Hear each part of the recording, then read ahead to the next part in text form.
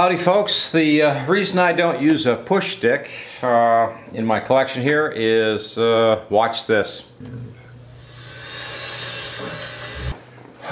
Whoa, what we just saw was a, kickback, one push stick and just shoving it through the saw. And it was done intentionally to create a video about kickback. Push sticks, you should always be using, they tell me that you should always be using 2 push sticks. I gave my push sticks away, don't like them.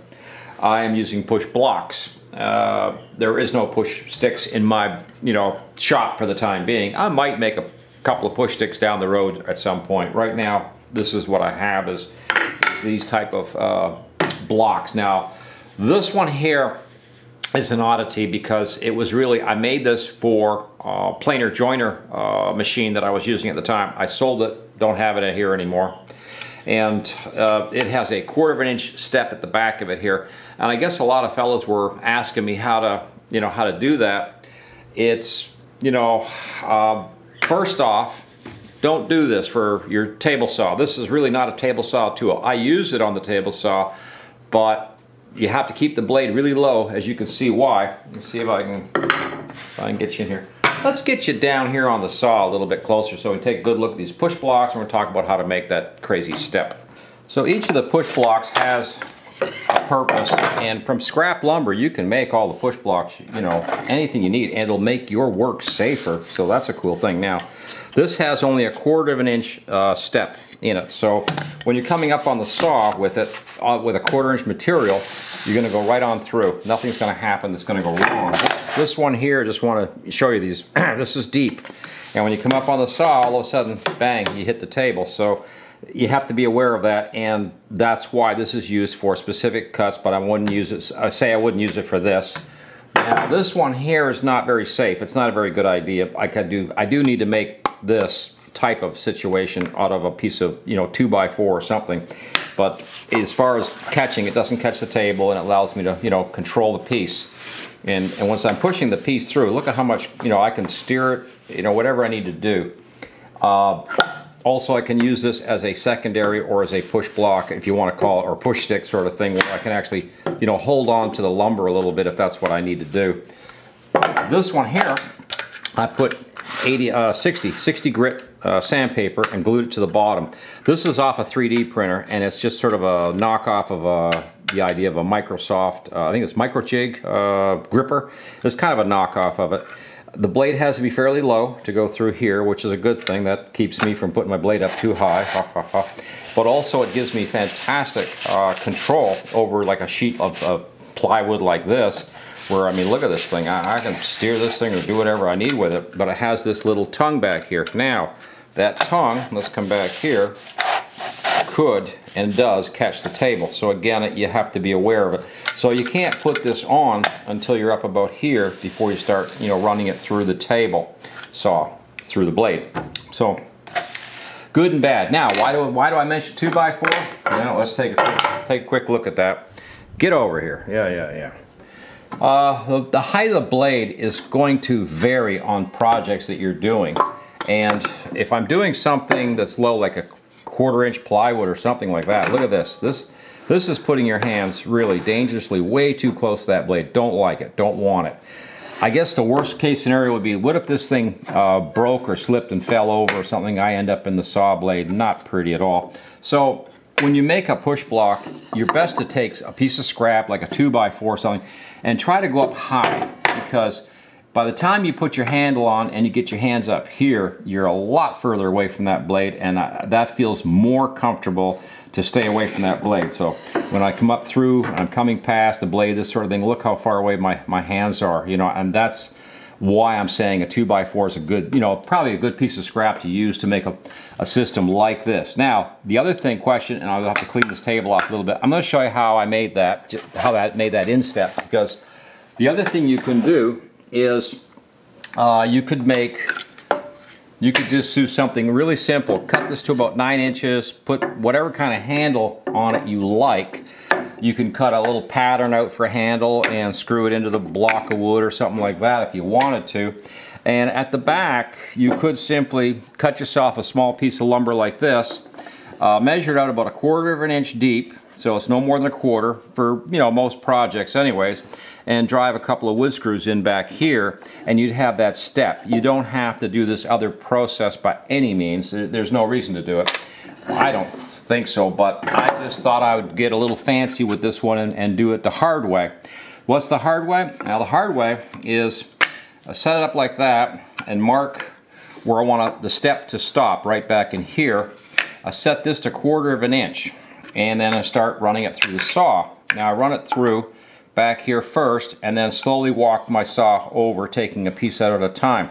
When I get over to this side, at some point I have to put a 1/4 of an inch piece of wood through the slat, you know, through here to support it, so I can finish that last little bit of cut. You really can't see it much, so I did sand it a little bit, but there's actually little tiny grooves through here where it went through the saw over and over again like this at a 1/4 of an inch height to the, you know, to the saw blade, to get all of that material out of the way so I'd have this little step. That was kind of fancy, but I had a lot of time on my hands at that point, and there really wasn't much else going on. Watch the handle designs. I saw something on the internet just a short time ago I don't like, and I'll have to well, I'll have to create something, but the fella had a push block cut out of some material, and he had a handle that was like this, where your hand would be like that. And of course we'd cut that off and angle that and glue it into the block or whatever, and he had actually opened this up and put it in there. I didn't like it because the handle was on an angle this way, creating some really weird angle that I'm not quite that crazy about. And if the handle were to break, and again, your hand would come down and it might roll over into the famous saw blade. So if you see that one out there, I would not build that type of push block. I would put a decent, good, strong handle that you can trust on top of the block, because you do not want anything to ever happen to that handle. If it breaks or something, it could put you in a lot of danger really quickly. We got a draw today, man. Yeah, we got a draw. Let's get off of this. An important announcement right now. Starting today, this week, oh yeah, Taco Bell has brought back Mexican pizza. Finally, yes.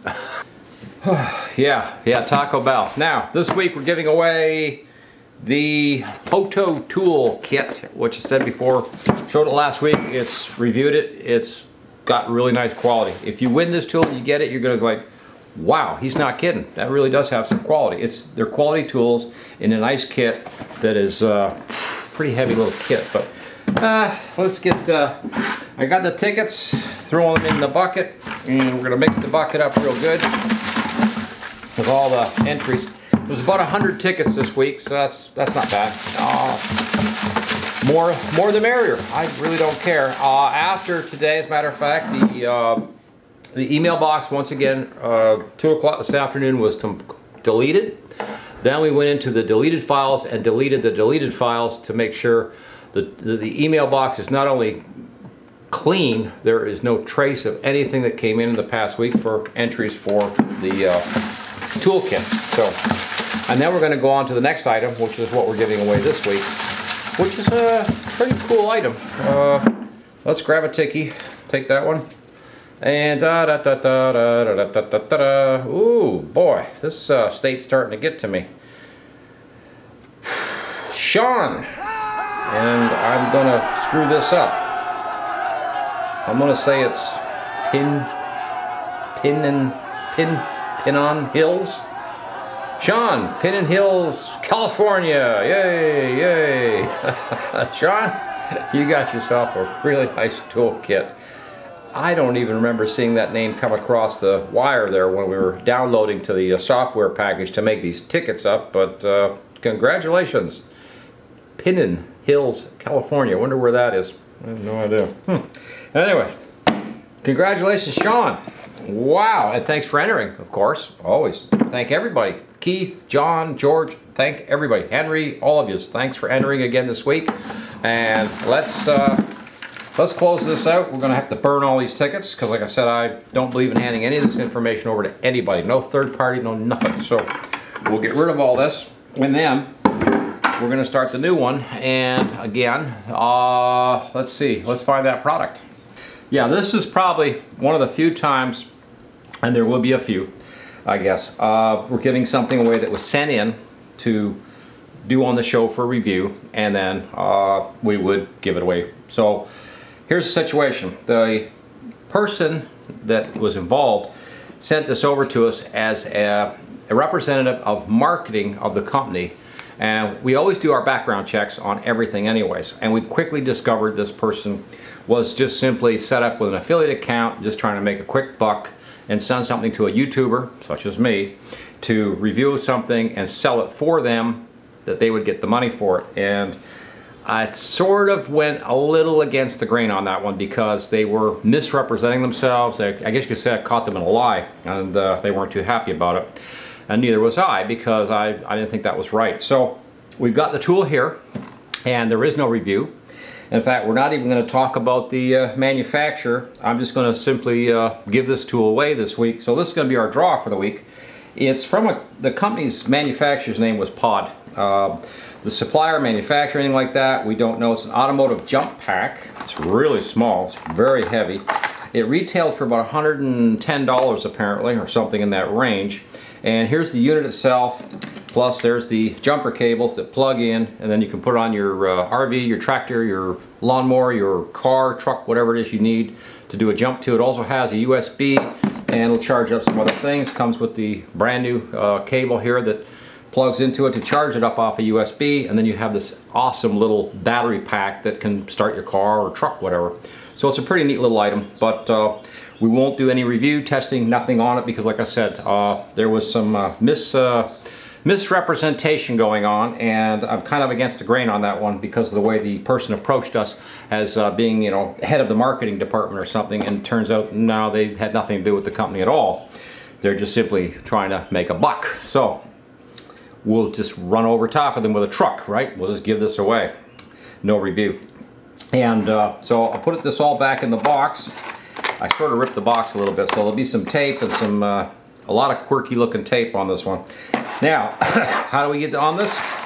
Well, to be on the draw for next Thursday, you simply write an email to, and I'll put the address, I'll stand over here. How's that? And I'll put the address right over there. And it's CTrewards@gmx.com. In the subject of your email, or yeah, the title or subject of your email, just write PODS, P-O-D. And then in the actual body of the email, just like we've done in the past, just like a postal return address, where just your name and your address, and that's it. That's all I'm asking. That way we can mail this out to you, whoever the winner is. There was a couple this past week that just sent me their name with no address, or in a couple of cases too, they also sent an address with no name. It was like, you know, I don't know. It is what it is, right? And it might be because of a cell phone or something. I can understand the cell phone thing with trying to, you know, dial that junk in.